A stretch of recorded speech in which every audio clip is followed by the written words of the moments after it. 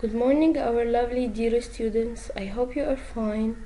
Today we are going to learn about the clock. We're going to know how to tell the time. Let's start. We already took this lesson before in the first term, so let's memorize it together. This is the analog clock.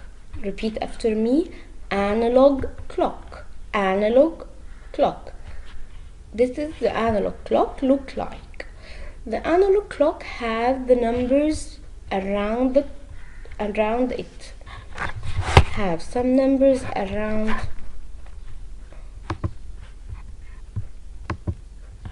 This is an analog clock.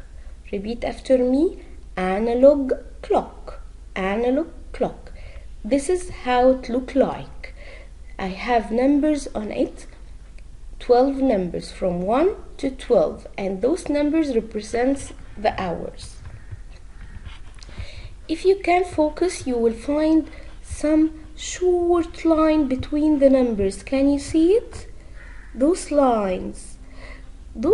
lines are 60. If you count them, you will find they are 60, and those lines represent the minutes around the clock, because the minutes and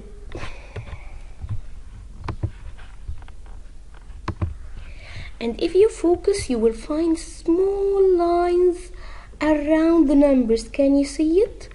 Those small lines, if I count them, you will find 60 lines.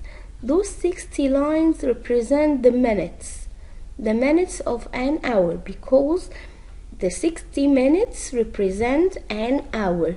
So, what is the hand of the minutes? Yes, the long hand is the minute hand, and the short one is for the hours hand. Okay, now we are going to know about the digital clock. The digital clock is represented at the laptops, the PC, the mobiles, even the smart watches. It's look like this shape. You can find the digital clock on these things.